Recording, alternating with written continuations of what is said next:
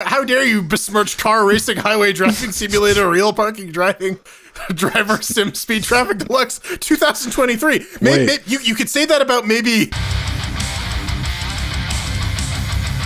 Hey everyone, welcome back to Linux Gamecast Weekly, the show that covers the latest Linux gaming news, reviews, how-tos, and most importantly, whatever the hell else we come up with down there. That's Vin, because it says Vin down there, over there, but down there also. That's Jordan, because that's what it says there. Look at that. And all the way over there, that's one Pedro Mateus. Together with you, you know it, Shad Realm Dynamic helping us form Cocaine Voltron. Gentlemen, we had a very long pre-show. Because Yes. It went some places. We had kind of to got cover lost a in the lot, weeds. man, right? Yeah. You know, ceramic From knives, washing Tide machines podcast. to knives. Yeah. Chuck E. Cheese robots. Yeah, like, it went some places. Robots. We were looking into what it costs to open a franchise, man. Come on. Go back and listen to that. It's available as the Super Showzen and the Uncut series. But we got a big show for you tonight. If you're watching live after the fact. Because we brought it up last week, we were talking about making Linux Gamecast like a retro version. So I freely admit I spent way too much time researching what it would take to get our show on 8-track. Okay. Which, of course, like spiraled into, I wonder if we could do a show on VHS. Can we do one on wax cylinder? See, on the Edison phone or whatever? that might be doable. It's probably long enough, yeah. It's an hour and a half show. Yeah. Well, I mean, if you go into it, I mean, this is something we were looking at in the super shows. No, gramophone, that's what it was. Well, we wanted to see if I want to see if I could get one on Laserdisc. Yeah.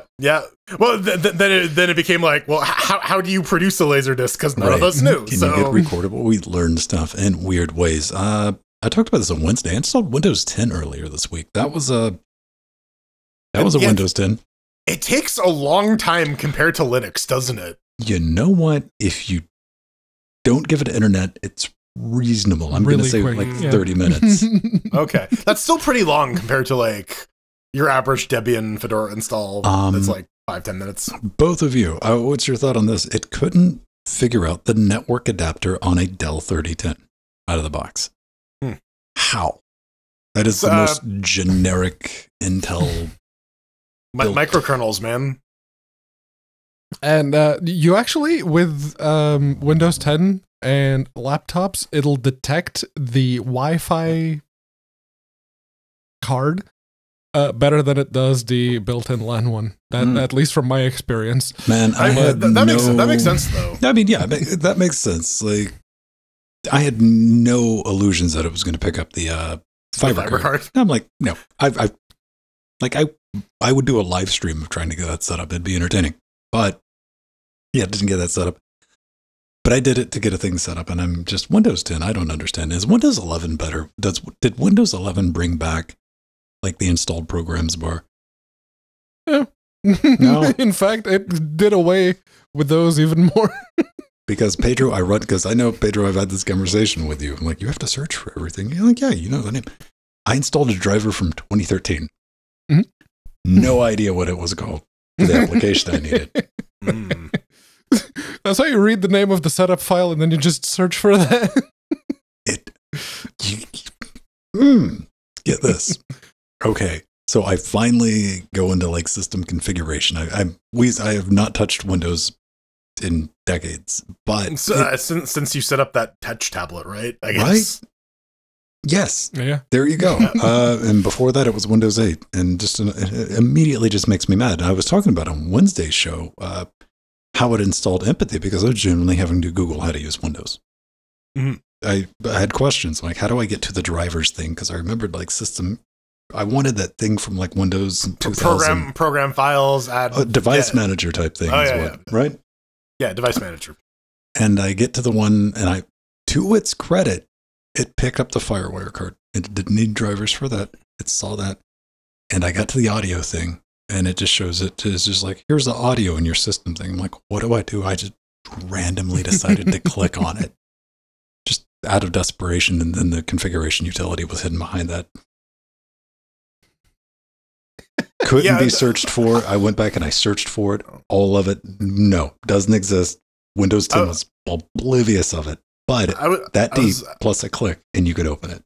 I was listening to a Castle Super Beast podcast. And they were talking about this phenomenon in Windows where like they don't get rid of anything, but they hide it behind other stuff. Dude. So the quest becomes, how do you get to like, and it looks like it was written for like Windows 95. How do you get to that screen in new Windows so you can actually do the thing you were previously able to do? It will deliberately try to obfuscate that, and it even like the old control panel, if you want to get to it, the first time you look for it in a fresh install, it will fight you, and you should use the new settings app. The new settings app is shit.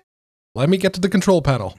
Okay? No. Gearspace. We don't want you to use your computer. There were 2 posts that both ended with not on Gearspace, and I'll go back and post the solution. Yeah, because I don't want you're going to be that guy. What did you see, Rando 982? I got to go back because they were both in the same camp, but they were like Windows users. Like, how do we get this working on this? Windows 10 was new at the time,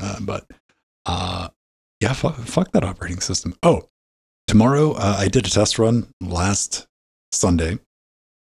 Arthurian showed up. Jill popped in for a minute. Arthurian hung around, kept me company. I was seeing the viability of being able to stream editing this very show. How'd that go?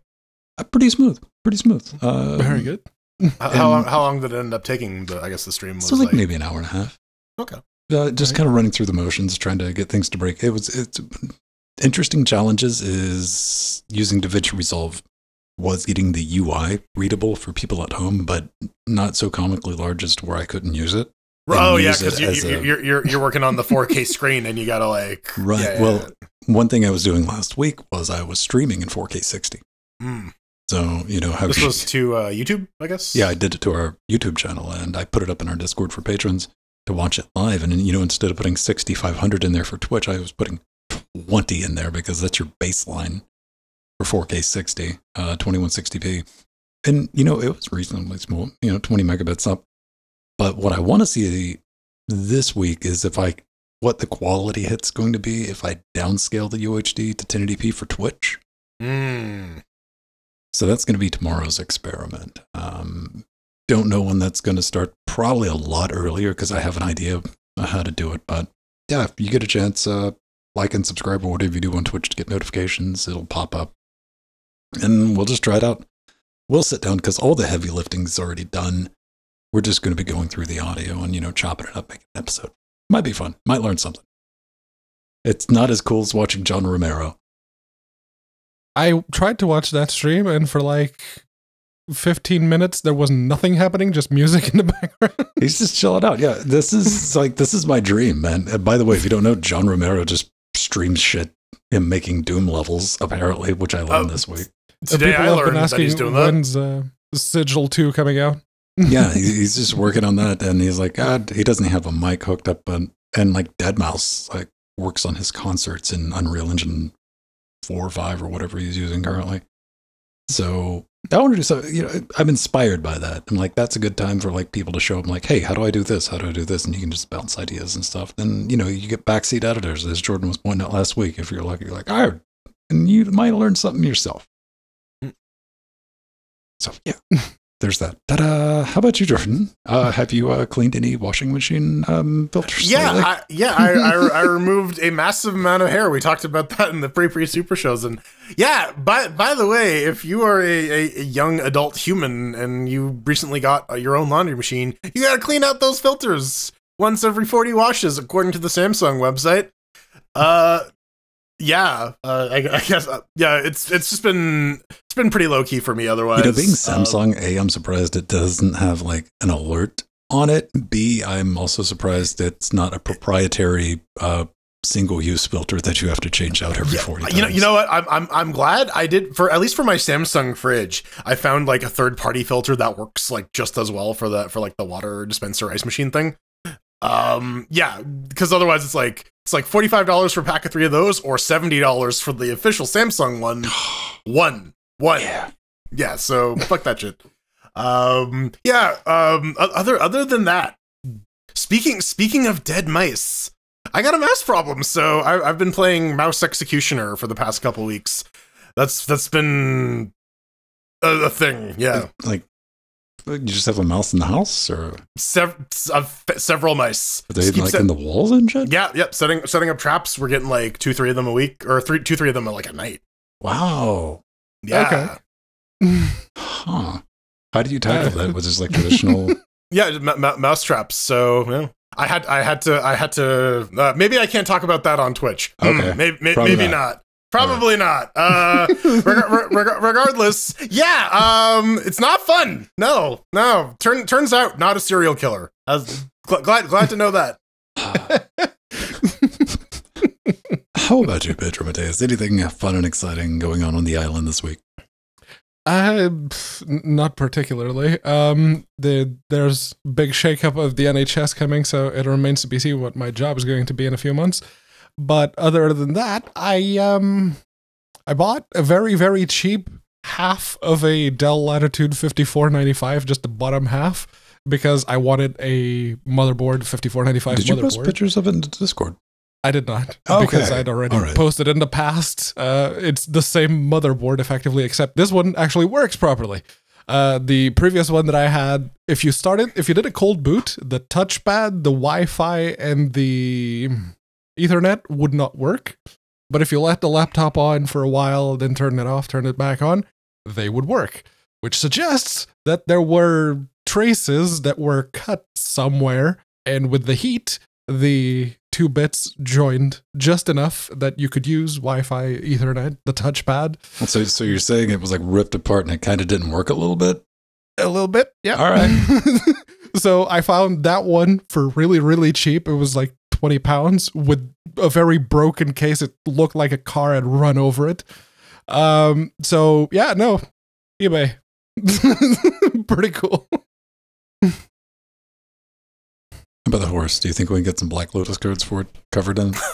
No, the best I can do is a $5 Shivan Dragon. No, listen. The horse is the most powerful magic card. You just got to tap 2 swamps, and then it's the steam.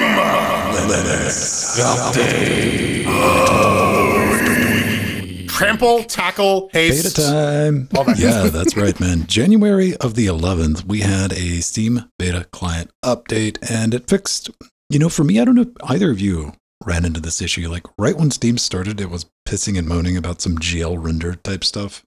It looked like just moon glyph before everything rendered in the client. That's gone. That's been fixed. Happy to see that. And they also changed. This made me really happy. You can now change the download regions without having to restart Steam, everyone. Yay! Why did they need to do that in the first place again? Yeah. No. Okay. Jordan, maybe you can play with this. That is so helpful when you're trying to play Find the Mirror That Sucks the Less. Yes. On the East Coast servers. And like you work your way back. I don't know if you go through Canada or if you go through the States. I usually stay in the States and like start working my way to the West Coast. If it's like northern US, I'll check there. Usually just like northern East Coast US. I usually end up in like Texas or someplace like, and you know what I'm talking about when you're sitting there, you're like, I'm getting 3 megabits down. Mm-hmm. All right. Well, what about Florida? Like, no, we're not downloading stuff from Florida. We're above. Wait. What do you take me for? Some kind of hick? Downloading stuff from Florida? I'll try Tennessee, then maybe Alabama, and like you. Alabama. Oh Alabama. boy. Well, you assume that nobody else is. I guess that's true. I mean, wouldn't it be like downloading from like, I don't know, middle of Canada? I'm sure there's like an army of beavers that are busy playing Team Fortress 2. Oh, there could be. We'll get to that. But yeah, no, they didn't have the one Linux fix, which was the fixing the errors about the library not rendering properly. And I wonder if that's what caused a very severe bug that they then had to fix with the January 12th one. Basically, what it was doing is it was spawning tons of X or X Wayland, depending on which one you were using, clients with no actual visible windows, just tons and tons, hundreds of clients just connected to the X server until you could no longer start any more X applications. Really? Because I just done the update to Nobara 37 and I thought, oh, Aggie probably screwed something up. No, it was Steam. Pedro, you do what I do, and you immediately throw DaVinci Resolve under the bus when that was happening, and I couldn't get Thunar to open. I'm like, what the hot hell is this? Like, you don't like you ever run into these situations, right? I couldn't open a terminal. Yeah, no terminal, no only Office. I had all the work Chrome windows open and Steam was running in the background. And it's like, I can't even open the Office application. What the hell? It's been fixed. And I guess I had closed Steam and it started working again, but I just assumed it was DaVinci. It's a first thing that goes under the bus when, like, XFC is usually just stable, rock stable. But then I saw Pedro post it in the show notes. I'm like, oh, all right. Damn it, Valve. Yeah.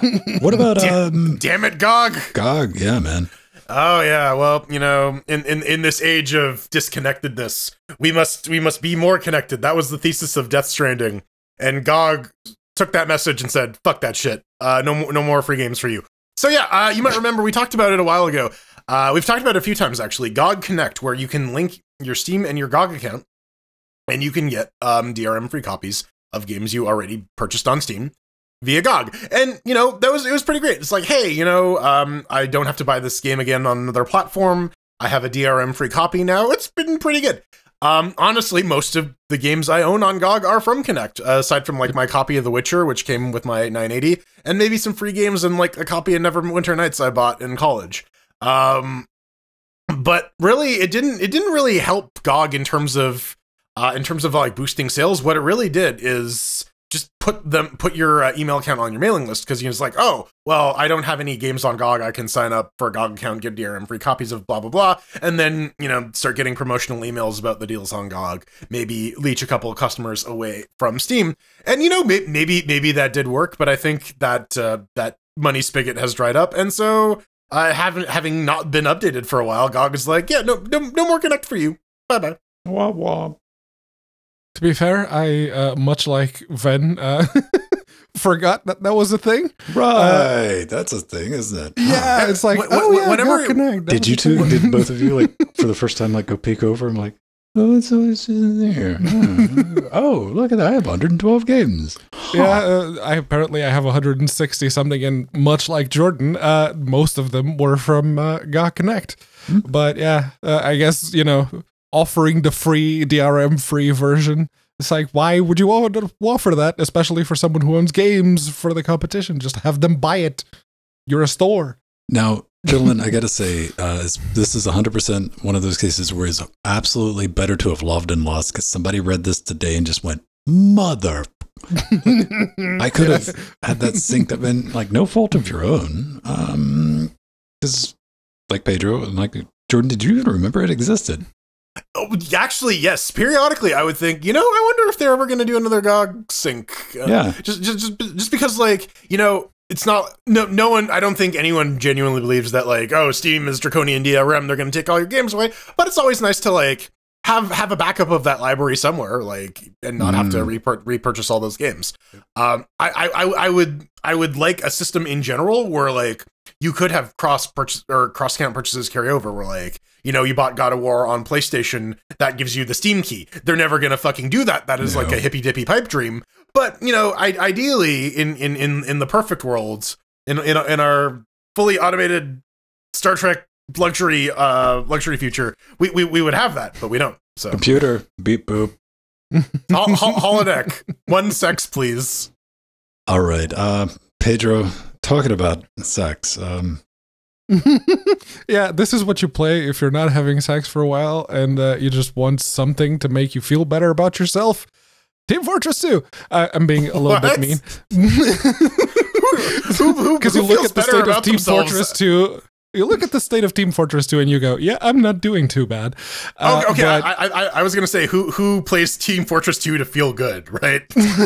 But like I said, to feel better about yourself, comparatively speaking. But yeah, no, there was a pretty significant leak. 61 gigs of Team Fortress 2, including source code and a bunch of assets. It's like unused assets as well, weapons, maps, bunch of stuff, and it's on the internet now. It's available, and Valve did say when the community got together to get Valve to notice that yes, TF2 is a shit show right now. So you should do something. And Valve said, okay, we're just going to hand over the reins, do the, I don't remember the name of the game, the aliens versus humans. Basically, Natural proprietary Selection. and vanquish. Yeah, that one. And just Valve, do though. that and hand over the reins to the community. So this will probably help a lot going forward. I mean, maybe. I mean, 60 gigabytes of unused maps, models, mechs, and apparently witches, like with witch hats on. I'm like, that's pretty neat. Did you watch the Valve, the Valve News Network guy? I don't remember his name. He went through it and he's like, I didn't see anything terribly amazing in it. But then again, I don't know a whole lot about Team Fortress 2 other than I played it a couple times. And I'm like, yeah, I remember playing that when it was called Quake World. I mean, like, I guess more content is better for TF2 because like the modders are going to reintroduce this content into TF2 whether Valve wants to or not. And the article from Genex.tv, the links to all this in our show notes, alluded to it as such. So yeah, I mean, it's not the first TF2 leak, but I think this is probably going to be one of the last ones. This is just like a last. Yeah, whatever they had. This is it. Oh man, we're not going to get Team Fortress Alex. No, we're gonna get Team Fortress Job Simulator. As it turns out, Half-Life 3 already released, and it was called Half-Life Alyx, and it's a VR exclusive. All right. Well, that's one way to transition to a new segment. Let's talk about Juan Sin Miedo. So clever. This is a Spanish game done by a single dude. One man, Dia de los Muertos adventure platformer. According to the reviews, it's hard. It looks like very, very smooth. Like not in terms of like smooth frame rate, but like smooth pixels. Not as crusty, smooth, I guess. As pixels, man. That's my stage name. Who told you? Listen. I'm just looking at the Indiana Juan there. It's like, shut okay, up, man. This is Castlevania in the Last Crusade. But yeah, I mean, it is basically like Castlevania on a budget, made by one dude. It looks okay according to the reviews. It's pretty fucking hard though. So, well, I mean, so accurate. All right. Yeah, right. Yeah, like that's one thing you don't get away with. Being like, oh, it's too hard. I'm like, accurate? You mean? Yeah. I mean, it's 4x3. It looks the part, especially if it's one person. As long as it controls half one word, just half of one. You hit the button and the dude jumps. Yes. Yeah. Like if you just get that basic mechanic down, absolutely priced to sell. Normally $4.99. It's currently $3.74. What do we need to run this bad boy? This graphical jug 12.0 or newer. Ubuntu 12, just the 12th Ubuntu. All right. I think we can manage this. 512 megs for him. You know what? I think maybe we'll set up a Patreon goal to do a minimum system requirement series. Oh man, and actually install like pretty old versions of Ubuntu. I'll hop on eBay, buy some old ass hardware with like 500. Pedro can already do this by himself though. He has all the computers to do it. Yeah, but he'll never do it. Yeah, problem is time. Availability. That's why you gotta go to his house and just move in with him and make him do it. Yeah, do my job for me, and I'll do all the rest of the stuff that I want to do. You know what? I will do your job for you, Pedro. See, Pedro, the life hack is don't sleep. Yeah. Do you know how many hours? Sleep is for the week. That's what I'm saying. That's 6 hours a day that I spend. 6 hours? So. No. How 2.5, 3 max. How much time in a day do you waste just breathing? If you just stop breathing, how much like 24 hours a day that I'm breathing? Well, yeah. No, because you breathe in, you absorb the oxygen, and then you breathe out, right? Like, what if you just skip that part? See, what if Pedro, you cannot conceive. This motherfucker takes off lunch, man. When it comes to breathing, just like, an hour of not breathing. Out, right? Yeah. Well, here I am using my own lungs like a sucker. Come on. Let's tell everyone about the new racing sensation that is probably in contention for the longest Steam URL. Amazon product listing, the game? Yeah, Amazon eBay product listing, because allow me to read. Car Racing Highway Driving Simulator, Real Parking Driver Sim Speed Traffic Deluxe 2023. Aha, exactly what I was looking for. See, if it wasn't for that comma, man, I would have thought you were being a little shifty.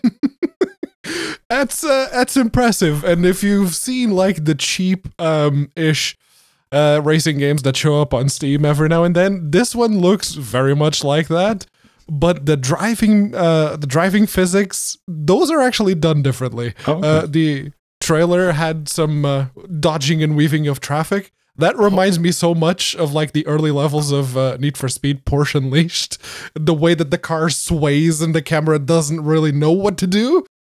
That era, V-Rally type of situation. Hold up. The game description, that just like, I just had a moment here. Be the fastest driver on the highway by overtaking the traffic. How do you, like, that's self-explanatory, right? That's a bit of a tautology. Yeah. Be the fastest driver by like stopping your vehicle on the highway? Like No. See, this is one word, Jordan. Traffic over. Yeah, because it's got the exclamation point. No, because the exclamation point is the click. Take your car to the service and upgrade it. Look, mostly positive reviews. Let's scroll down to the reviews for a second, because they're a little sus.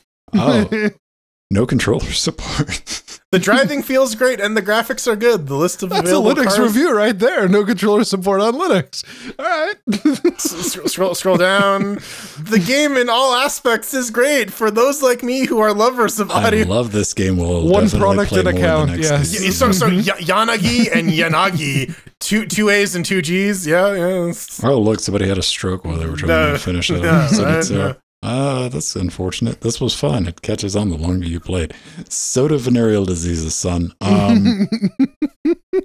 Oh, look, one product and account, one review. Yeah. How dare you? You guys are just constantly full of negative. Like, you would think somebody would try to game. How dare you besmirch car racing, highway driving simulator, real parking driving, driver sim speed traffic deluxe 2023. Maybe you could say that about maybe car racing, highway driver simulator, real parking driver sim speed traffic deluxe 2022, but not 2023. Oh, so we're no longer pronunciating the comma? Comma, sorry. We're just ignoring that now? Okay. Listen, commas are for squares. Just ask Pedro. Comma. Kandria. Hi, I'm Captain Combo Splicer here. Kandria. Kandria. At the end of the day, Kandria. This bad thing is written in Lisp, like a real game, like a real developer. Please have good combat. Please have good combat, because I just want good combat and movement with this. I mean, this definitely takes after Celeste a little bit, which really has my attention, because Celeste is my kind of game.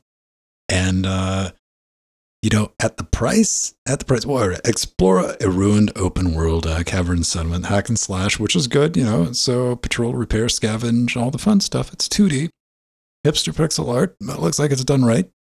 27 positive reviews. First thing that's going to strike you, it cost regularly $19.99, which puts it at precisely 1.27 Hollow Knights. So it better fucking be good. What do we think about? Oh, it's got some DLC soundtrack. I like the look of it. And I posted a thing. It'll be in the show notes. Development blog for this. And I'm like, right on.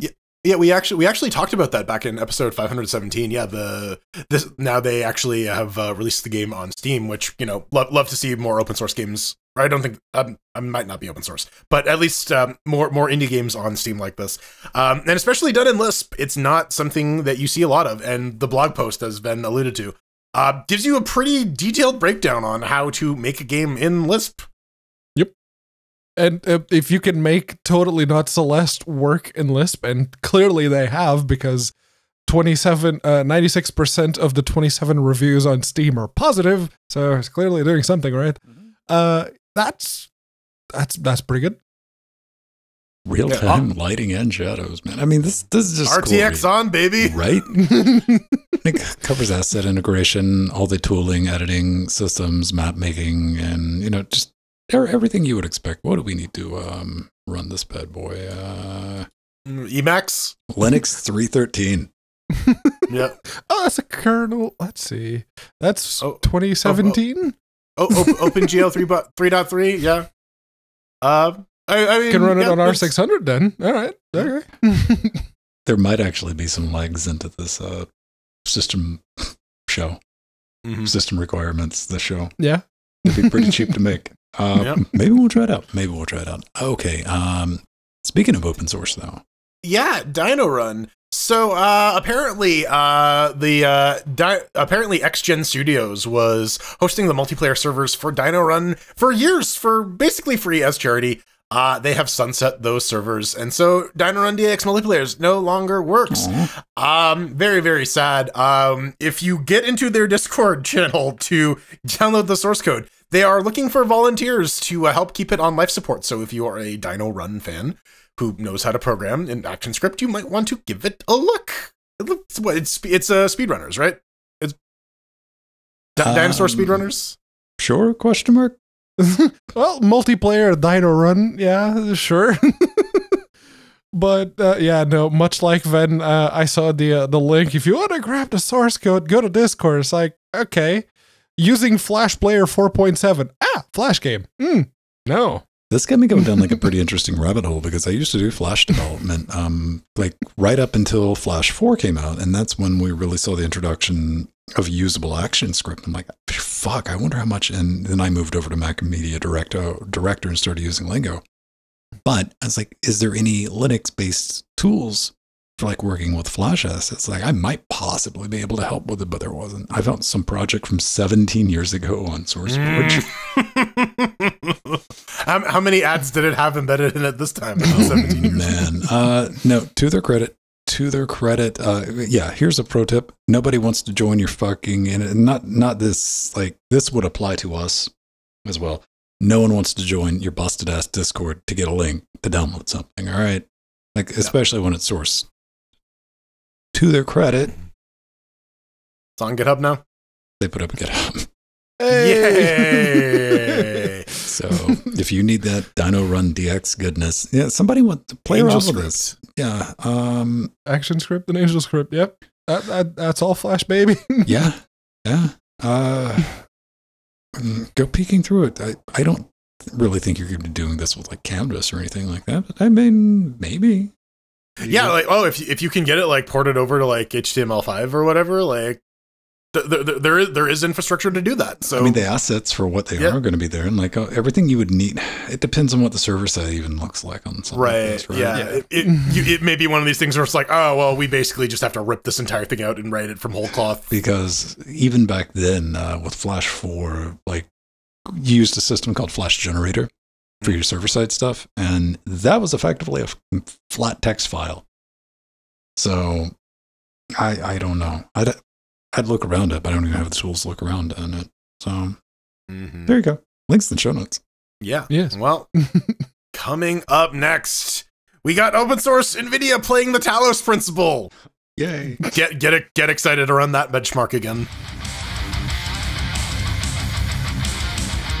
It's one of those traditional LGC news segments. It's going to start off talking about some driver stuff, but before we get to that, we need to stop and, well, basically shill ourselves out to you. And who better to do that than our resident cockhead, Jordan Svang. BAWK, BAWK. BAWK, BAWK, BAWK. I can't fucking breathe. Why are you taking it off? It's never going to be effective if you keep doing that. Right, you know. But hey, it landed in the good spot. I don't have to go and rescue that. Get that cock back on your face. If you want to see more cocks on our face, head on over to patreon.com/LinuxGamecast, onlyfans.com/LinuxGamecast. Sub to us. You get some cool stuff. You get to see our hot cocks. No, you just get to see our Discord channel, which you can also get to us by subbing to us on Twitch, twitch.tv/LinuxGamecast. Yeah, but get into our Discord. You can talk to us the other 6 days of the week. We're always in there chatting, being a bunch of come up in our Discord so you can download a bunch of source clucking code. Idiots. Right. Yeah. Well, listen, we won't even make you download any source code. You just got to get into our Discord channel. If you want to play video games with us, you can by getting into our Discord as well. Ven does Trackmania on Tuesdays and Fridays. I do Borderlands on Thursdays. Trackmania on a private server that you get to come hang out on. Yep, I don't have a private server. I just play on the public servers for Borderlands. It's a private game, though. You got to be my friend on Steam, and I will only be your friend on Steam if you join our Discord. But Jordan, that's awesome, man, because I got a level 67 that I'm going to show up with. Yeah, exactly. You got to show up with just a little going to start showering with you with overpowered guns. Oh, Patrick, I didn't realize you were here. I've had to yell at him like 3 or 4 times about that, and every time he thinks that my answer is going to change, but it doesn't. I'm calling you out on this, Patrick. It's not going to change ever. We got a store.alexgamecast.com. Buy our merch. Merchandising. Motherfucker! What? Oh, did you see the History of the World? Yeah, yeah. I saw an ice skate ring for a second in the background, so you know what I'm thinking. I'm cautiously optimistic. Yes. It could go either way. If Mel Brooks is going to deliver that to me, I will allow Spaceballs being Jews in space. My theory for that though is they're saving that right to the very end. Like they're gonna make us wait for Hitler on ice. Anyways, we got a store.linuxgamecast.com. Buy some merch. We got wish zones as well. If you head on over to linuxgamecast.com, put your mouse over the support button. Ven has a support or as a wish list. I have one. Pedro has one. Jill has one. You can buy us stuff like Pedro wants an air fryer with 100 recipes cookbook. You know what? You can blame the people on Discord for that last week. That's why that's there. So here's the reality of it. If you purchase this, you get to pick 3 recipes that Pedro has to cook. That Pedro has to cook and provide evidence of. Fair enough, yeah. Jordan needs a $400 $5,900 because he wants to live that 12-core lifestyle, baby. 24 threads of unlocked XFS. Oh, man. Jeez, those things are not even buyable. $1,400. Yeah, I have that on there so I can look at it and cry. Oh, please. let me show you cry, baby. You go over to the studio wish list and you scroll down to the bottom and you find the MSI water-cooled 4090. So I can blow up my PSU, I can leak in the case and fucking start a fire with that bullshit connector. Do you have the new power supply on there as well if you're going to have that? That would take all the fun out of it. That wouldn't be very 1600 watt power supply. Yeah. No, just get an adapter to just plug your regular ATX power supply into this. It'll be fine. Don't worry about it. It's not even a joke. It's 98% a gag gift, but goddamn, wouldn't that make you nervous having that in your box? You're like, right? Yeah, just a little bit. We got some people we got to thank. Enabling me to show my cock to the lovely people. I got to thank A Romantic Dev. He got this for me off of my wish zone. You can actually send us a note. I have it somewhere, but it's just the default enjoy your gift note. A Romantic Dev didn't really. We'll pretend you're reading it. Yeah, A Romantic Dev didn't give us a custom message, but you can, and we have to read it within reason. So if you want, a horrible idea. So you can buy Pedro a chicken mask and make him say that GNOME is the most usable desktop environment in the history of computers. Yes, you could absolutely do that if I had a chicken mask on my wish list. We thank you for your support. He doesn't because he's a coward. If you are backing us on Patreon, like I said, hop in our Discord. You get, if you like this show, if this is a little bit, you listen to it, it's like it's an hour long. I need another, 3 hours of this nonsense each week. We make that available in the live and uncut series. We also have a pre super shows in podcast format. And I got a couple of things rolling out. You might have noticed earlier this week. I posted, a nice up-res version, not up-res, but cleaned up version of the live stream from building the Rectangle, Steam Rectangle build, micro ETX system, installing Steam, setting up Proton, even Debian, hard mode, right? And getting all that together with a little bit of Jack audio. That was fun to do. And come tune in on Sundays if you're listening to this live right now. I'll be popping up and try to teach you kids how to do some, multimedia editing and production under Linux because I've heard it can be done.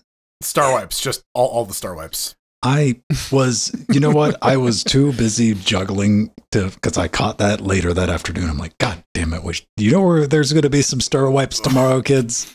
Yeah, right here. Right around 39:22, other Ven. You're welcome. LGC cares. All right, let's get into some non-starry graphical wipes, though.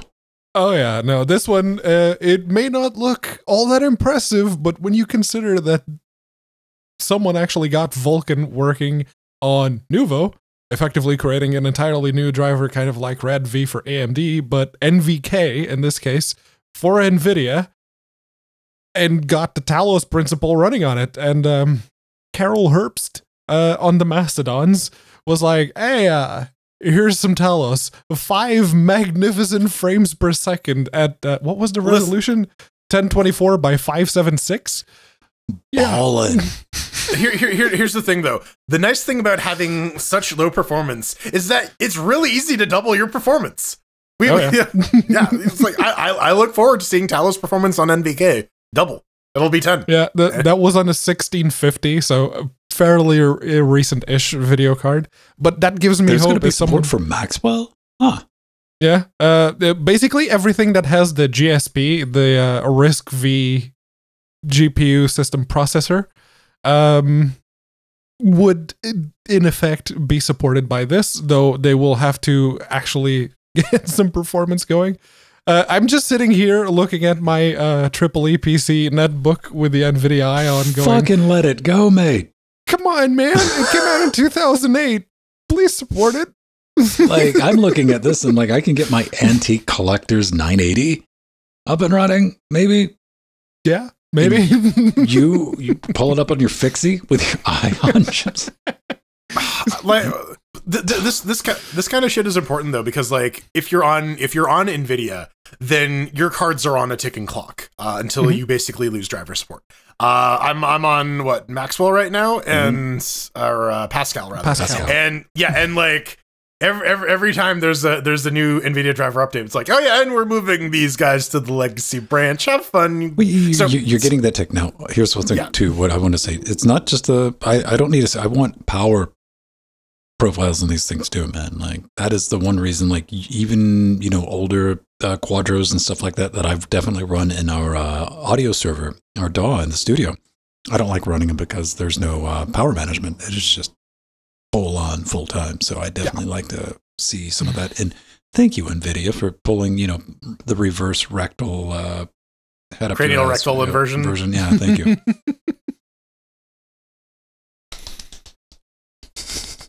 Yeah, golf clap. That's all you get. Google.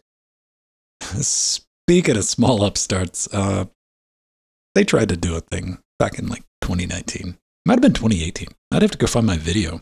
Project Stream was 2018, right? I know Strider. When were we playing that? Me and Strider were playing Assassin's Creed Odyssey in the beta before it went even and closed. I mean, it was in like 2019, somewhere in there. It might have been 2018. Anyway, it grew up and became Stadia, and Google remembered it existed, so they canceled it. They closed it because it's Google. They're going to do that to anything that they have. You all eventually learn that lesson. Now, one of the byproducts of this was the Stadia controller. Nobody ever came out and said, man, this controller is great. It's awesome. It does a bunch of cool things. I was interested in the Stadia controller because the Stadia controller by itself was self-contained. You just showed up.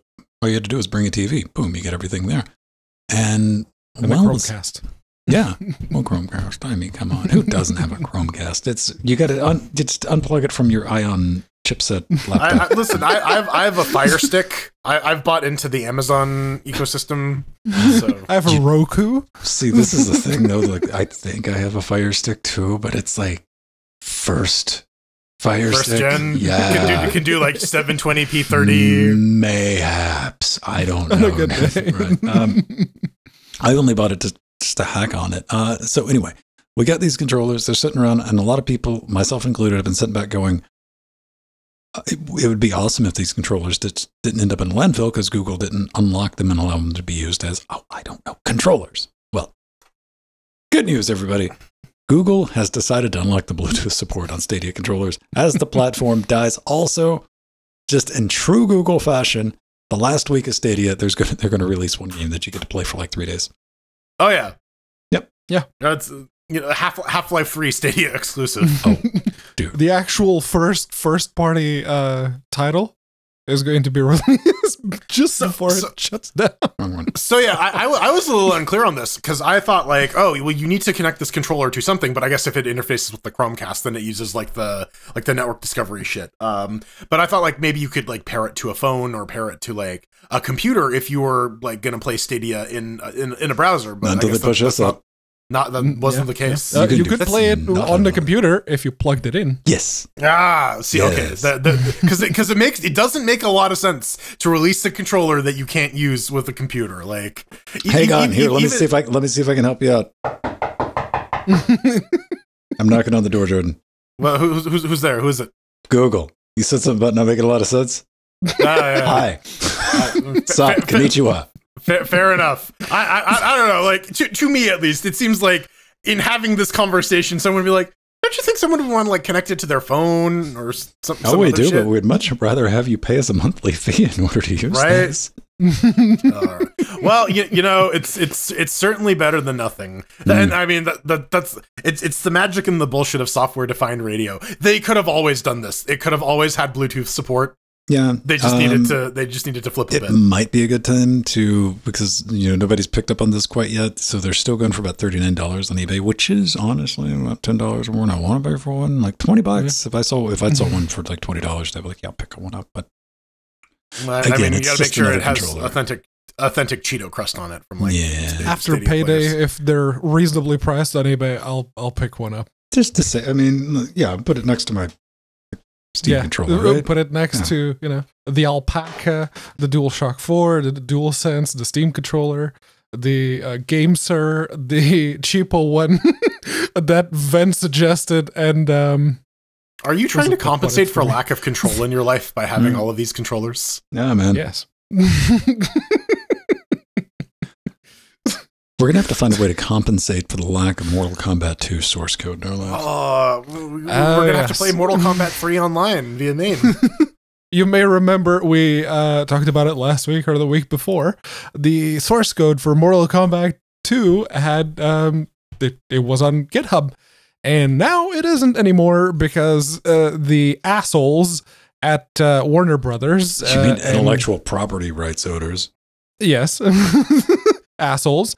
Sent a DMCA request to GitHub, and of course that repo has now been taken down. But determined to not go down without at least taking one final swipe at Warner Brothers and NetherRealms, the original poster uploaded a new repo called Not MK2, which describes it basically has the Wikipedia article describing the poor working conditions and just terrible work environment that took place at NetherRealm around the time that Mortal Kombat 11 came out. Yeah, isn't that like, so everything's cool and shit long as you got the source codes, all I'm hearing, right? You got your little fifis hurt. Now it's a problem? Oh, okay. All right. Now I see how that motherfucker thinks. There was a problem the entire time the source code was available, too. Yep. Yes, it was. And Warner Brothers taking it down just, brought that back up to the limelight. It's out. It's never going to go away. I'm sure you can. There's plenty of copies of them floating around. I look forward to the re-engineer of this human fighting. Recklessly dangerous. No. Opposition? Oh, fuck all you. Immortal pacifism. Yeah. One Life Slap Fight. One Life Slap Fight is now my new punk band. I'm sorry. That's actually too good a name. Well documented assembly, and so I mean, speaking to that, man, I mean, you're not gonna have to worry about people burying malware and shit in it. You're gonna get some. Yes. What? My Mortal Kombat 2 ROM stole all my NFTs. No. Crypto jacking. Damn you, Sub-Zero. Fatality.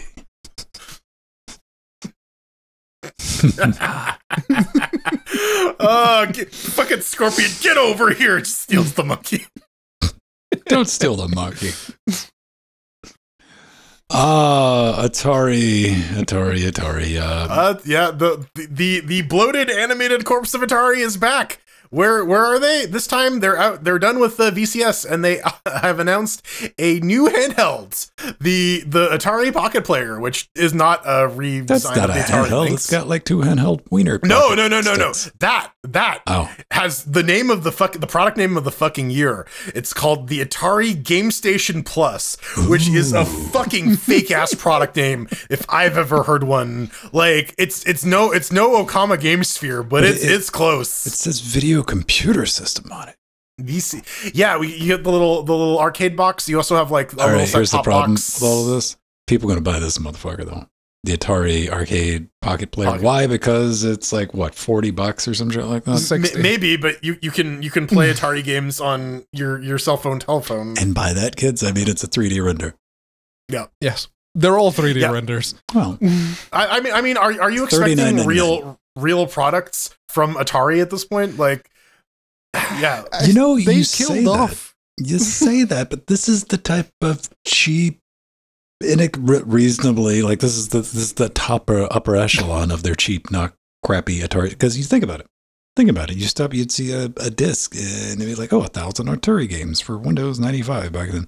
Or you would see the joystick with like 50 Atari games in it. You plug it into the TV and yeah. Right, and this is along those lines. You have a bit more higher rent than that, but this is like in their sphere. This is not like Atari VCS is like, what the hell you guys thinking? You got people. You don't have the everything required to make this a success. This they can pull off. They know how to do cheap. Yeah, but sure. killing off the VCS, which was the actual interesting one, at least on the Tinker side. Killing off the VCS, like the where did show me where you checked it for a pulse? Yeah, yes, they stopped producing them. It was a preemie. If we're extending the birth metaphor, this was like a premature birth. The that was kept on life VCS support. was a very fascinating curiosity right up until the second they announced the Steam Deck. Then no one gave a shit about it. Steam Deck kind of ate its but lunch. it still made the board inside would have still made. Not alone in thinking that that particular board with the embedded Ryzen made a lot of sense if you wanted to tinker with it. Now, if you're going to pay full price, it's not worth it. Now that thing is worth like $100, and like the actual tech kit inside. I mean, it draws more power. It's slower. It doesn't have a built-in screen or controllers, or come with Steam preloaded. No, you can play Centipede. Oh, dude, even better. You can pay $100 for an anniversary cartridge of Centipede. Oh yeah, the gold ones. Yeah, no. I'm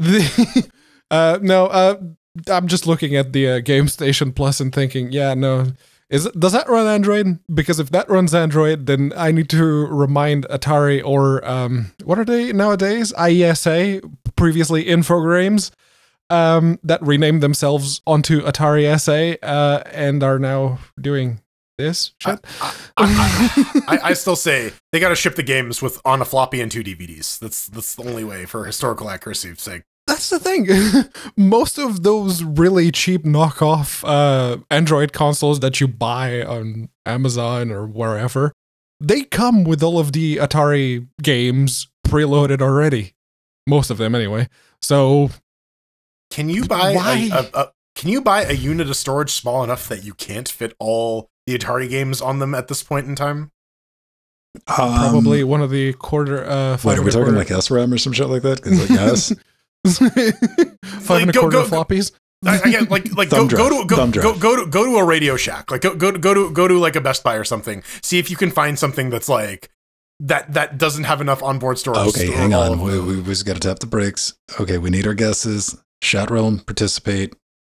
It's gonna be obvious if you cheat. What's the combined size of every known Atari ROM? I'm gonna say less than 50 megabytes. Yeah, it's probably Atari 2600 ROM. 2600. Okay, probably I'm gonna say 20. Yeah, 25. 25 megs. I want to say like 5. How much space? All right. Looks like somebody's on this. How much space would be needed for a comprehensive retro Atari illustration Game Boy? 3 megabytes. 2.3 megabytes. Or 52. For the 5200. Okay. So hang on. Now we got to find out, can we buy a 3 meg flash drive in 2023? Maybe an 8 megabyte? Okay, 2 megabytes, because it's got to be smaller. It's got to be too small to fit everything. Too small. Yeah, too small to fit. That was my request. Yeah, 2 megabyte flash drive. Maybe 2.5. So you need 3 3.5-inch floppies. 2 megabyte flash drive. Do they exist? No. Is it AliExpress? Is it Wish.com? Is it? Yeah, see, these are 2 gigabyte gigs. minimum. Yeah. Wholesale 2 megabyte. Instant memory. Right out. 4 gig. Alibaba, AliExpress. I need. You know what? I don't think you can buy a 2 megabyte No, I don't think they make them that small. I just don't. Let me see. Does this count? Factory made. Nope, that's still 4 gigs. 30 megabytes. This is going to be longer than the actual news segment. What have I done? Listen, what rabbit hole? 256 megabytes. That doesn't that sound just so cavernous? Yeah. I don't think it exists, man. Yeah, like I said, I don't think you can purchase storage that cannot contain many thousand copies of the entire Atari 2600 You can library. still buy 3.5-inch floppy disks. They're not cheap. Can you plug them into your phone? No. Okay. Then again, I can't plug in one of those flash drives onto my phone either. Sure you can. You just need some effort, some elbow grease. I believe in you, Pedro. I do not doubt that you can plug that USB stick. I don't into think your I've phone. seen anything that's small either. Smallest flash drive I've ever had was 128 megs. So I do like the assorted pile of flash drives there. Just like, pick one. Just fucking pick one. You get one of them. 35211. Yeah, just pick a color. Just circle the one on the photo that you want. Send me a picture, and I'll send it to you. Yeah. Yeah. So. So go buy your Atari Retrocade game station right now. Speaking of blocky graphics, let's talk about one of like the coolest games that have come out of the open source community. Man, like weirdly, strangely enough. Yeah, you think voxels and you don't think pretty, but then like these guys put a shit ton of work into all of it. Veloren 0.14 is out. It's got a bunch of new cool stuff. You can trade with your pets. They got new redwoods. They got new deadwoods. They got a new redwood model and new logs and stumps. Yeah, you can get some better Death Stranding compatibility. There's more bridges, and they actually have some reflection settings and some FSR type stuff for rendering it a higher resolution and downscaling, or rendering it a lower resolution and upscaling. So that's all neat. Not a super huge release this time around. There are some gameplay fixes and tweaks as well. But it's fucking Breath of the Minecraft, man. Look at this shit. It's it's got a tack sheep, man, that you have to set on fire because sheep are nasty, man. It has been improving nonstop. And airships. With the new graphical options and like the new shader that introduced for water reflections and whatnot, it looks really nice. Man, compared to the Minecraft cow, holy shit. That's like an actual cow. This thing, I poured one out for our friend Pedro as I loaded it up. It's got a launcher. It's called Airshipper. And immediately I just flew back on the mouse wheel for Pedro and like zoomed all the way out of the world. I'm like, oh, that's so pretty. Very performant. That initial startup takes a minute, like genuinely a full minute on the Threadripper. But yeah, I've not created an account, probably out of self-preservation. This is GPL 3. It is pretty, it is performant, and you can light sheeps on fire. Pixelated sheeps. As open source games go, this one is shaping up to look very, very nice. Yeah. Yeah, whenever people talk about open source games, we get a lot of we get a lot of like Free Orion, Zero AD. But this is really, really pushing what open source graphics can do. Yeah, it looks good and it plays well, and it's also Java. Hey, couldn't be perfect. 2 out of 3, right? Hey, it is what it is. Coming up next, we're gonna program in Java for you live on stream. Have fun with that. It's the Chairquisition. We're back to the Chairquisition this week. This week we're following the Chairquisition as we do every week. We take a game, run it on 3 different Linux distributions on 3 different sets of hardware, and then give it a highly robotic and precise computational score based on lawn chairs. 1 chair means that it's awful. 4 chairs means that it's fucking great. This week we're taking a look at Bots Are Stupid, developed by Leander Edler Goya. I don't know. Bless you. Done on .NET Core 2 /monogame. You can pick it up for about $12.99 US. What is it? An ultra-precise 2D platformer where you give robots instructions instead of directly controlling them. Master the campaign levels or create and share their own. We gotta thank Arthurian, our Patreon and executive producer, who bought us this game because he knew that something would happen. I mean, to very, very lightly paraphrase it, it was like, this looks like a pain in the ass. Here you go. Yeah. Look, I'm not going to spoil the experience for the people. But let's get into it. How's this game run on Debian? Ah, man, Debian Bookworm, it doesn't launch out of the box. Stay tuned for more of that from everybody. This is something that's been a problem since before the holidays, and we just kind of sat back, relaxed, waited, like, maybe it's going to get fixed. Community's like, psst, by the way, here's an easy way to fix that. Still hasn't been addressed. Granted, it is an easy fix. And, in all fairness, it does list the system requirement as Ubuntu 16.04, but it does have that plus on it. No, I'm just saying, no controller support out of the box. But you could get away using this with a touchscreen. I didn't have a touchscreen, which is probably for the best. And keybs and a gerbil, no problem. That's how you're going to play it anyway. 20 go-to bullshit is kind of the game with this. But I had to look at this through the right lens, everyone, because I immediately think to myself, how Kerbal Space Program is for the kids that are too clever for Minecraft, right?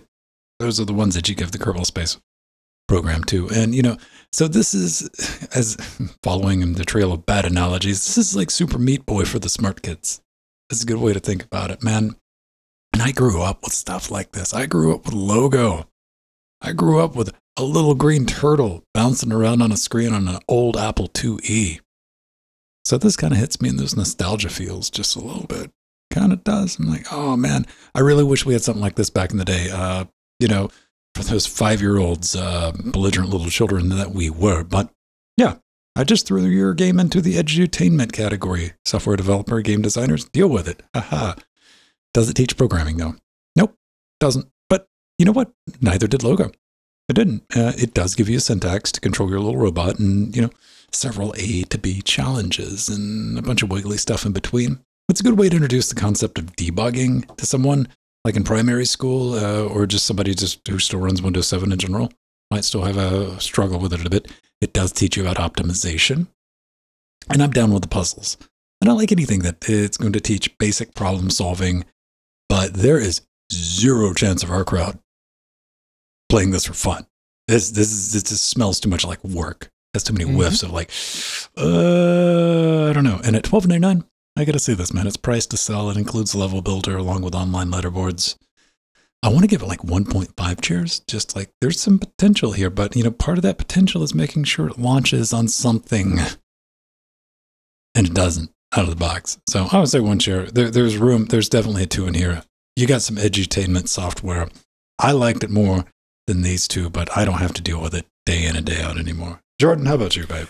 Yeah, here's the thing.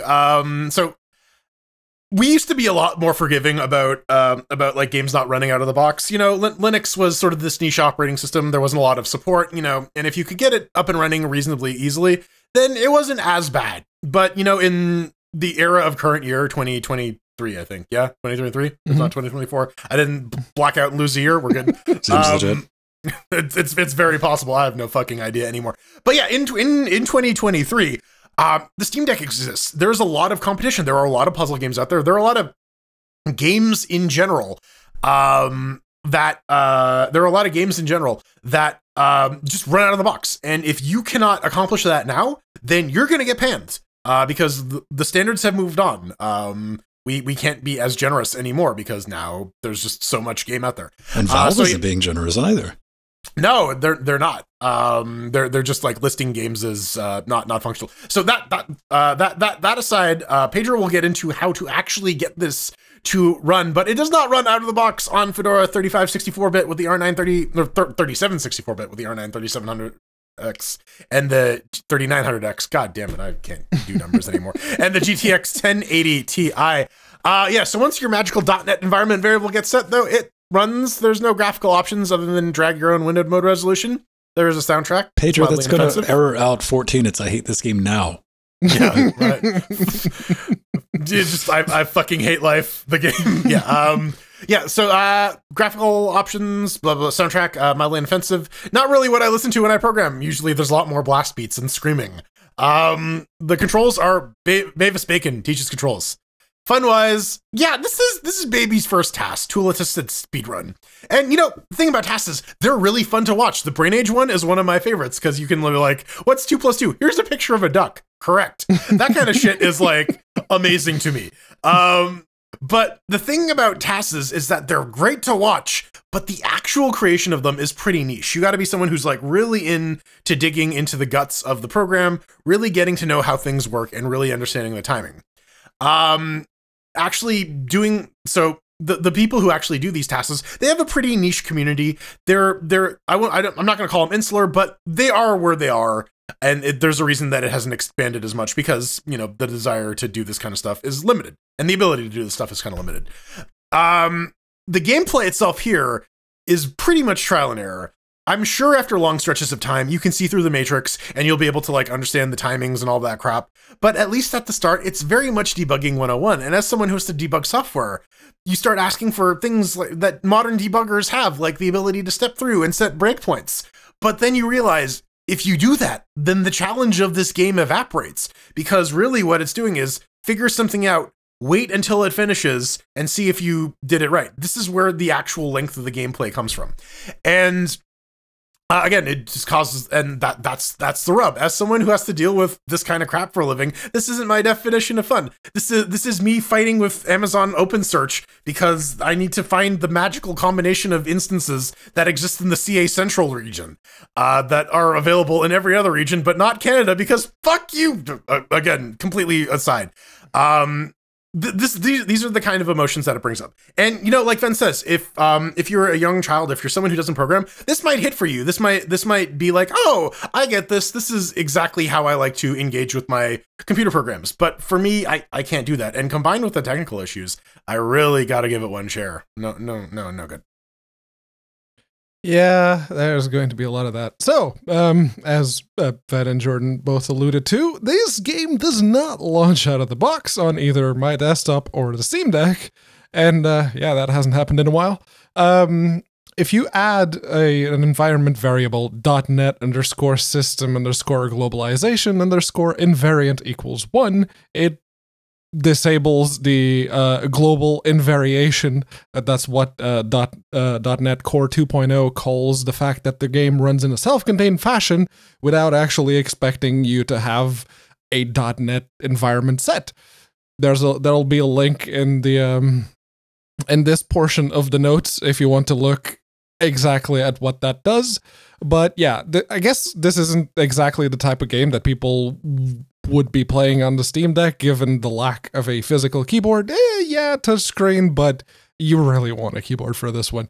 It is still pretty naughty to have a native Linux game that does not run properly on SteamOS, though Valve shares some of the blame on that because they still haven't released the ISO for SteamOS 3.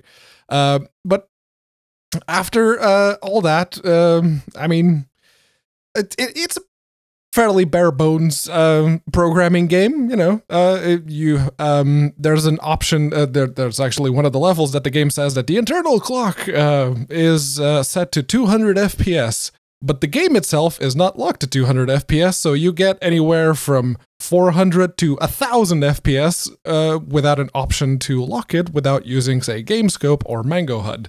The visuals are okay, and the soundtrack wasn't terrible. It got real repetitive real quickly, but yeah. As for the fun, no, it wasn't fun. I hate programming, and I'm not going to bother learning your game's programming syntax and flags because I never intend to start it back up again. You can absolutely, the primary gameplay loop is to code or script and watch to see what happens, then rinse repeat until you have something that works. You can absolutely go back and optimize for either time to complete the level or the script length, but I don't want to do it at all. There's nothing wrong with the actual game other than it doesn't start, unless you put in some launch codes, which I guess is, apt enough. But I hate the subject matter and the trial and error gameplay based on my hatred of programming, and just brute forcing my way to the next level is probably not helping. So for me, it gets one chair. Oh, Yeah. Did any of you ever, like, at any point get a chance to feel like you're starting to see through the Matrix, or did it always just keep being like a trial? I kept looking at this as like an educational thing for like elementary school. Like I only saw this through as having to put that damn disc in that Apple II when I was like 5 years old. That little triangle coming up and moving that, and I was like, this is so much cooler than that was. The physics are a lot more accurate too. Well, I mean, there is a game there, and that's what I'm saying. It's that's why I want to call it like edutainment. It's a hard sell as just a strict entertainment title, because the type of people who would be good-ish at this are not necessarily the type of people that wants to play this unless like you're broken as a human being. Yeah, unless for whatever reason this hits. And like, yeah, I don't think if you're if programming or scripting is your jam, absolutely. As a voyeuristic thing, like I've not had a horrible time sitting here judging Pedro as he's stepping his way through this. I'm like, I don't know if I've ever done it that way. Backseating. Yeah, but I think that goes back to what I was saying earlier about like, it's fun to watch. It's not fun to do. Right. It could make for some interesting challenges. So, yeah, you know, can you like a 3-way of like who can complete, and it's got its own level editor built into it, and it's got online leaderboards. So, not lazy, but like really, it's just a reflection of like, yeah, we don't find the game particularly. Yeah, fun. it's not a bad game. It's just, yeah, we don't enjoy it, and you made the fairly egregious mistake of the game not launching. Whatever, Linux nerd, give me your money. Yeah, indeed. Coming up next, give us your money, or I'll steal your lunch. I don't know. Your money. Hate mail. Give me that money. Listen, you got to eat that entire roll of nickels for lunch. Are you a mind flayer? Because if you are, well, no, then... baby, I'm a new product from Blamco called Mind Nair. Remove all the hair out of your brain. You shove this up your nose. Listen, if you make more than $750,000 a year, Wizards wants your Mind Flayer bucks. Well, they might have. Do you think you could have like a tiny tax evasion brain? little tax brain. I mean that's been my strategy my entire life. So little tiny tax brain can't be booked for tax evasion if I don't know what the rules are. Even if you can't read minds, you can absolutely share with us a piece of yours. We don't have a PO box, so you'll have to use the contact form on linuxgamecast.com. I don't know how you're going to send an actual piece of your brain. You can send us an NFT of your brain. You absolutely can. Good luck with that. Make sure to pick LGC Weekly as the show that you want to send your hate mail to, and we will feature your message right here, right now. All right. And apparently we did something right because. Oh, okay. Yeah. You see what happened is Pedro, as Pedro does, he's had to go talk some mad shit. Some mad shit. Spit fire all over a guy's project, man. Uncalled for no reason, unprovoked. I was very deliberate in my comments that, okay, if you're in a constrained scenario, why the hell are you using LXQT? Let's talk about Doncula, Don Luca, not so Don Luca says, "Hey, Don Luca here, not Doncula. Looks like you found my pet project running Debian on PS Classic : Conky is a necessary evil because there's no swap space and limited SO, especially for the RAM limit, because you must always have an eye open on RAM usage on Conky to make sure you don't go over the limit, or you'll have to reboot because some apps will close, stuff will end up being messed up, etc. As for LXQT, I wanted to give a newbie-friendly environment for people testing this out. Having complete desktop environment is great. If I had to do this for power users, I just use Alpine Linux with Wayland and Weston, so we kind of have GPU hardware acceleration as well. Yeah, what I said was use LXDE instead, or OpenBox, but yeah, OpenBox we get into Wayland and Weston territory for the very minimal approach. But yeah, LXDE is a lot more memory, what's the word I'm looking for here? Intensive? No, hungry? The other one. Sexy. the other way. Floppy? Less memory intensive? Undulating. Less memory intensive, I like sure. that word. Let's use undulating. Dynamic undulating memory? But yeah, you remove the QT bits from the don't use LX. dumbs? I use a lot dumbs more all the RAM. time. I got double dumb rate. That's what DDR is, dum RAM. Efficient. That's the word I was looking for. Is a lot more memory efficient. Fuck. Yeah, it looks like someone has some dum RAM. Undulate. Yes. But yeah, no. The whole not Just having some swap. kinky ass Darlac. It's like undulate. Limited space. Yeah, that does make a point for conky, but even then, you should probably minimize that conky config to just show the RAM instead of Pedro's everything. still gonna tell you you're doing it wrong, bro. There's no point. I mean, you could get a little extra judicious with the out of memory killer if you wanted to go that route as well. Doing Alpine Linux. I get why that would be you would think about doing that because small file size and everything. But yeah.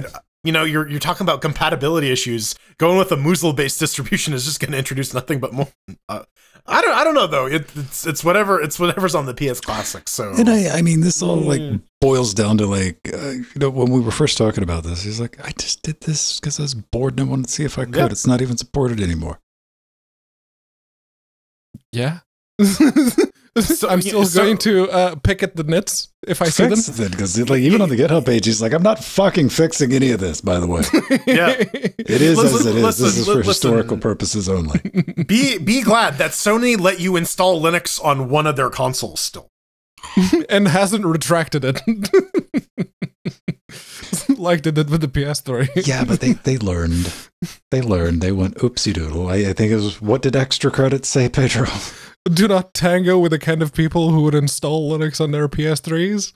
You will lose. True words have never been spoken. Ladies and gentlemen, that's going to wind us down for this evening. If you want to get in touch with me, just head over to Vinstone at Twitter. I'm doing that thing. If you like the federated timeline stuff, we got one of those, mass.linuxgamecast.com. I'm just at Vin there. I'm always in our Discord, which means that I'm in our IRC, which means that I'm in our Twitch chat. All that's linked together. It's brilliant.